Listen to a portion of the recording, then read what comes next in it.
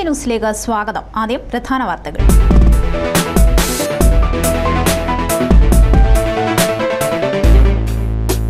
ഉദയകുമാർ ഉരുട്ടിക്കൊലക്കേസിൽ 6 പ്രതികളെയും കുറ്റക്കാരാക്കിയെന്ന കോടതി. ശബരിമലയിൽ സ്ത്രീകളെ പ്രവേശിപ്പിക്കരുത് നിലപാട് ആവർത്തിച്ച ദേവസ്വം ബോർഡ് സുപ്രീം കോടതിയിൽ. മന്ത്രി മാത്യു ടി തോമസിനെതിരെ പാർട്ടിയിൽ കലാപം രൂക്ഷം, കേന്ദ്ര നേതൃത്വം ഇടപെടുന്നു. ചെന്നൈയിൽ ട്രെയിനിൽ നിന്നും തെറിച്ചു വീണ് 4 വിദ്യാർത്ഥികൾ മരിച്ചു, 3 പേർക്ക് പരിക്ക്.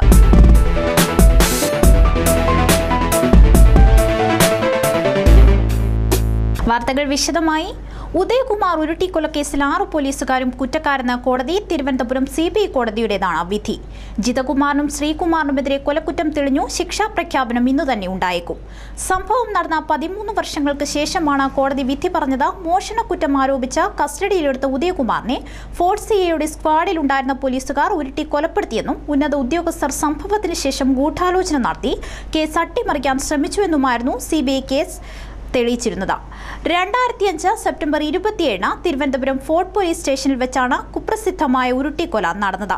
മോഷണക്കുറ്റം ആരോപിച്ച് കസ്റ്റഡിയിലെടുത്ത ഉദയകുമാറിനെ ഫോർട്ട് CIയുടെ സ്ക്വാഡിലുണ്ടായിരുന്ന പോലീസുകാരായ ജിതകുമാർ, ശ്രീകുമാർ, സോമൻ എന്നിവർ ചേർന്ന് ഉരുട്ടിക്കൊലപ്പെടുത്തിയെന്നാണ് CBI കേസ്.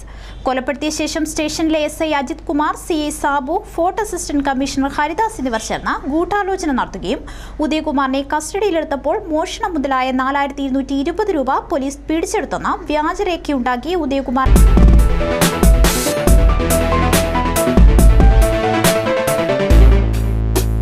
ശബരിമലയിൽ സ്ത്രീകളെ പ്രവേശിപ്പിക്കരുതെന്ന നിലപാട് ആവർത്തിച്ച് തിരുവിതാംകൂർ ദേവസ്വം ബോർഡ് സുപ്രീം കോടതിയിൽ ശാരീരികമായ കാരണങ്ങൾ കൊണ്ടാണ് ശബരിമലയിൽ സ്ത്രീകളെ പ്രവേശിപ്പിക്കാത്തതെന്ന് ദേവസ്വം ബോർഡിന് വേണ്ടി ഹാജരായ മുതിർന്ന അഭിഭാഷകൻ മനു അഭിഷേക് സിംഗി പറഞ്ഞു. ശബരിമലയിൽ സ്ത്രീകളെ പ്രവേശിപ്പിക്കുന്നതിനെ നേരത്തെയും സുപ്രീം കോടതിയിൽ ദേവസ്വം ബോർഡ് എതിർത്തിരുന്നു. എന്നാൽ സർക്കാർ നിലപാടനുസരിച്ച് നിലപാടിൽ മാറ്റം വരുത്തുമെന്നായിരുന്നു കഴിഞ്ഞ ദേവസ്വം ബോർഡ് അധികൃതർ വ്യക്തമാക്കിയത്. സ്ത്രീ പ്രവേശനത്തെ അനുകൂലിക്കുന്ന നിലപാടാണ് ഇടതു സർക്കാർ സുപ്രീം കോടതിയിൽ സ്വീകരിച്ചിട്ടുള്ളത്. ശബരിമലയിൽ സ്ത്രീ പ്രവേശനം ആവശ്യപ്പെട്ടുള്ള ഹർജികളിൽ വാദം പുനരാരംഭിച്ചപ്പോൾ മുൻ നിലപാട് ആവർത്തിക്കുകയായിരുന്നു ദേവസ്വം ബോർഡ്. സ്ത്രീകളെ മാറ്റി നിർത്തുകയല്ല, ശാരീരികമായ കാരണങ്ങൾ കൊണ്ട് സ്ത്രീകൾ ഒഴിവാക്കപ്പെടുകയാണെന്നും ഇതേ കാരണങ്ങളുള്ള ആരും ഇത്തരത്തിൽ ഒഴിവാക്കപ്പെടുമെന്നും മനു അഭിഷേക് സിംഗി വാദിച്ചു.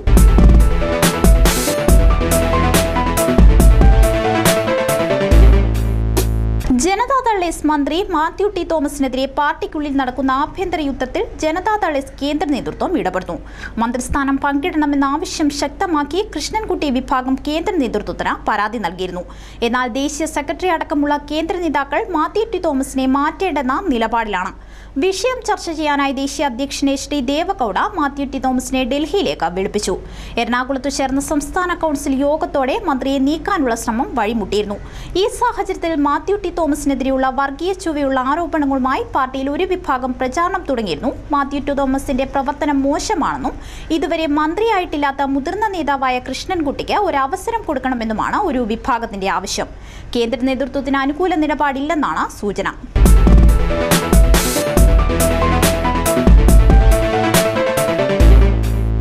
ലോറി സമരത്തെ തുടർന്ന് സംസ്ഥാനത്ത് പച്ചക്കറി വില കുതിക്കുന്നു. ലോറി സമരം മൂലം സംസ്ഥാനങ്ങളിൽ നിന്ന് പച്ചക്കറി എത്തുന്നത് കുറഞ്ഞതിനെ തുടർന്നാണ് പച്ചക്കറി വില ഉയരുന്നത്. പതിവായി എത്തുന്ന ലോറികൾ അധികവും എത്തിയിട്ടില്ല. സമരം തുടരുകയാണെങ്കിൽ വില ഇനിയും കൂടും. തമിഴ്നാട്, ആന്ധ്രാപ്രദേശ്, കർണാടക എന്നിവിടങ്ങളിൽ നിന്നാണ് സംസ്ഥാനത്തേക്ക് പച്ചക്കറി എത്തിക്കുന്നത്. പച്ചക്കറി ലോറികൾ എത്തുന്നത് കുറഞ്ഞതോടെ തൊഴിലാളികളെയും ഇത് സാരമായി ബാധിച്ചെന്ന് വ്യാപാരികൾ പറഞ്ഞു. തിരുവനന്തപുരത്ത് പച്ചക്കറികൾക്ക് പലതിനും 20 രൂപയോളം വില വർദ്ധിച്ചിട്ടുണ്ട്. പ്രധാനമായും സവാള, ഉള്ളി, മുളക്, ക്യാരറ്റ്, ക്യാബേജ് തുടങ്ങിയ പച്ചക്കറികൾക്കാണ് വില കുതിച്ചുയരുന്നത്.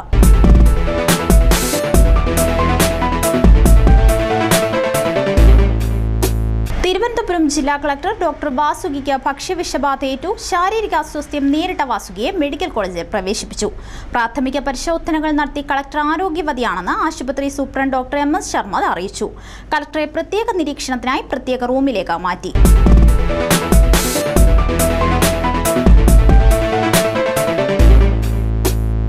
വെള്ളമിറങ്ങിയാലുടൻ ആലപ്പുഴ ചങ്ങനാശ്ശേരി റോഡ് മികച്ച രീതിയിൽ പുനഃസ്ഥാപിക്കുമെന്ന് മന്ത്രി G സുധാകരൻ. വെള്ളപ്പൊക്കത്തെ തുടർന്ന് AC റോഡിന് ബലക്ഷയമുണ്ടായിട്ടുണ്ടെന്നും വെള്ളമിറങ്ങിയാലുടൻ പൊളിച്ചു പണിയാനുള്ള തീരുമാനമെടുക്കുമെന്നും വിദഗ്ധ നിർദ്ദേശം കഴിഞ്ഞ ദിവസം വന്നതിനെ തുടർന്നായിരുന്നു മന്ത്രി G സുധാകരന്റെ പ്രതികരണം.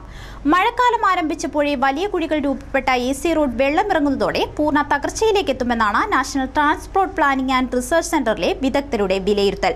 നിരന്തരം വെള്ളക്കെട്ടിലായതിനെ തുടർന്ന് വർഷങ്ങൾക്ക് മുൻപ് അടിയുറപ്പില്ലാത്ത ചെളിയിൽ നിർമ്മിച്ച റോഡിന്റെ അടിത്തറയ്ക്ക് സ്ഥാനഭ്രംശം സംഭവിക്കാനുള്ള സാധ്യതയും വിദഗ്ധർ പറയുന്നു.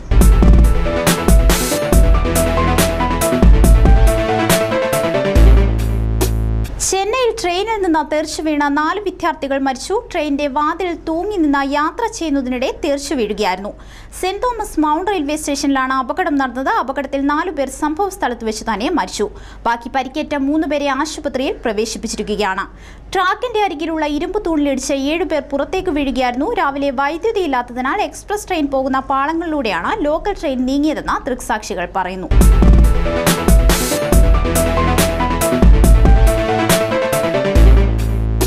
സംസ്ഥാന ചലച്ചിത്ര പുരസ്കാര വിതരണ ചടങ്ങിലേക്ക് തന്നെ ക്ഷണിച്ചിട്ടില്ലെന്ന നടൻ മോഹൻലാൽ അതുകൊണ്ട് തന്നെ അറിയാത്ത കാര്യത്തെക്കുറിച്ച് എങ്ങനെയാണ് അഭിപ്രായം പറയുകയെന്നും മോഹൻലാൽ പറഞ്ഞു. എല്ലാ കാലത്തും രാഷ്ട്രീയം നോക്കാതെ ബഹുമാനത്തോടെയാണ് പെരുമാറിയിട്ടുള്ളതെന്നും അവാർഡ് കിട്ടിയതും കിട്ടാത്തതുമായ നിരവധി ചടങ്ങുകൾക്ക് മുൻപും താൻ പോയിട്ടുണ്ടെന്നും ഇപ്പോൾ ക്ഷണം കിട്ടാത്ത കാര്യത്തെക്കുറിച്ച് പ്രതികരിക്കാനാവില്ലെന്നും അദ്ദേഹം കൂട്ടിച്ചേർത്തു. ചടങ്ങിൽ സിനിമാ താരത്തെ മുഖ്യാതിഥിയാക്കുന്നതിനെതിരെ ചലച്ചിത്ര സാംസ്കാരിക സാഹിത്യ രംഗങ്ങളിൽ പ്രവർത്തിക്കുന്ന 107 പേർ ഒപ്പിട്ട നിവേദനം മുഖ്യമന്ത്രിക്ക് നൽകിയിരുന്നു.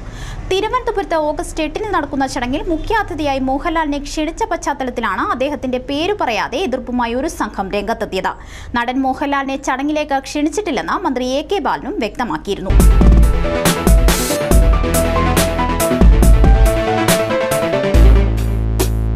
ചിദംബരത്തിന് തിരിച്ചടി. കാർത്തിക്കെതിരെ CBI പ്രഖ്യാപിച്ച സമൻസ് റദ്ദാക്കണമെന്നാവശ്യപ്പെട്ട് സമർപ്പിച്ച ഹർജി സുപ്രീംകോടതി തള്ളി. എയർസെൽ മാക്സിസ് കേസിലാണ് കാർത്തിക്കെതിരെ CBI സമൻസ് അയച്ചത്. അതേസമയം കാർത്തി ചിദംബരത്തിന് ബിസിനസ് ആവശ്യങ്ങൾക്ക് വിദേശത്തേക്ക് പോകാൻ സുപ്രീംകോടതി അനുമതി നൽകി.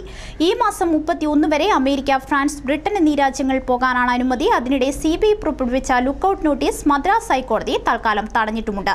അതിനിടെ എയർസെൽ മാക്സിസ് അഴിമതി കേസിൽ മുൻ ധനമന്ത്രി P ചിദംബരത്തെ അറസ്റ്റ് ചെയ്യുന്നതിനുള്ള വിലക്ക് ഡൽഹി പാട്യാല ഹൈക്കോടതി ഓഗസ്റ്റ് 7 വരെ നീട്ടി. ചിദംബരം നൽകിയ മുൻകൂർ ജാമ്യ ഹർജിയിലാണ് നടപടി.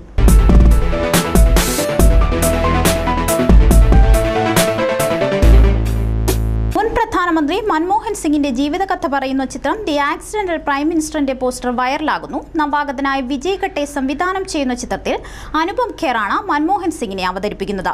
സമൂഹ മാധ്യമങ്ങളിൽ തരംഗമാകുന്ന പോസ്റ്ററിൽ മൻമോഹൻ സിംഗിനൊപ്പം ഭാര്യ ഗുർശരൺ കൗർ, സോണിയാഗാന്ധി, പ്രിയങ്ക ഗാന്ധി, രാഹുൽ ഗാന്ധി, മുൻ രാഷ്ട്രപതി APJ അബ്ദുൽ കലാം, ശിവരാജ് പാട്ടീൽ തുടങ്ങിയവരെ അവതരിപ്പിക്കുന്ന കഥാപാത്രങ്ങളുമുണ്ട്. എല്ലാവരും ചേർന്ന പാർലമെന്റിന്റെ സെൻട്രൽ ഹാളിലിരിക്കുന്നതാണ് ചിത്രം.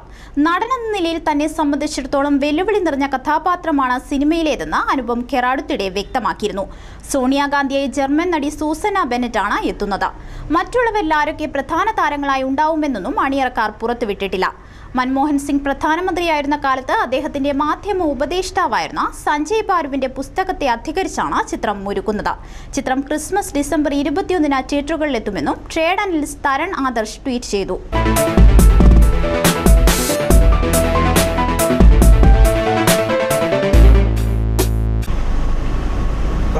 സ്പോർട്സ്.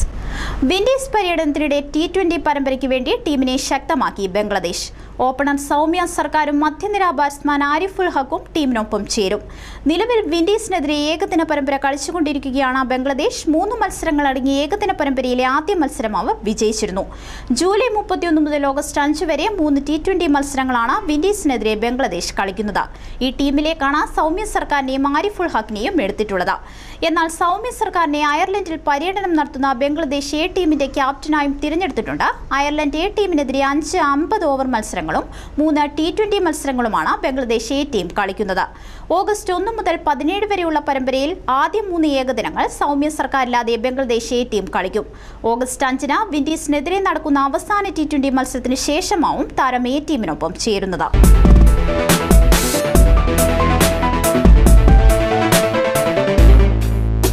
ഇതോടെ ഈ വാർത്താ ബുള്ളറ്റിൻ പൂർണ്ണമാവുന്നു. നമസ്കാരം.